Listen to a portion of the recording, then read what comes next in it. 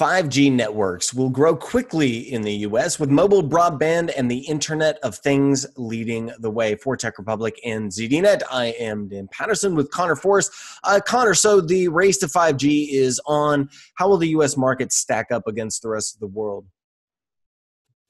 So recent reports, Dan, have been kind of conflicted about where the US is going to land in terms of 5G. But according to a recent GSMA report, they have the US listed as a quote unquote pioneer market in 5G. Their estimations are that the US will see 100 million 5G connections by the year 2023.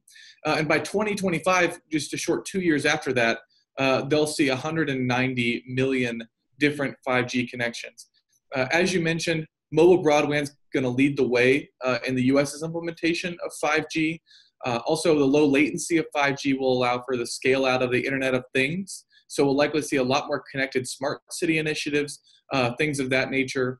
The additional bandwidth and power of 5G mobile networks will also let us see a lot more experimentation in artificial intelligence and also augmented reality, AR, and virtual reality, VR applications on mobile devices and elsewhere. High capacity, high speed 5G sounds great, but what are some of the challenges that need to be overcome for the network to grow in the US? Yeah, there's definitely three main areas of concern that were highlighted by the GSMA. The number one being, kind of regulation, right? This is a massive undertaking. You're talking about really changing a huge amount of infrastructure to make this possible. So the GSMA report calls on, regulation that prioritizes network operators, makes spectrum available for 5G. That's going to be one of your concerns.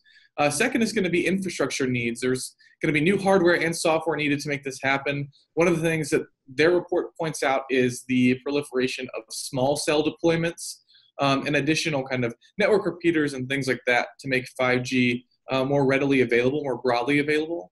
And finally is the economic aspect. Obviously, this is going to require a massive financial investment, and that'll be needed met with policy that supports competition, but also encourages innovation.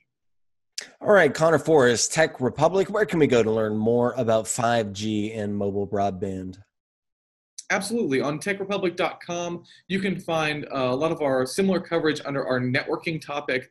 You can also get some of that delivered to your inbox with our Next Big Thing newsletter, or you can just keep up with all of our content on social media. We're at TechRepublic on Twitter. You can also find us on LinkedIn and Facebook.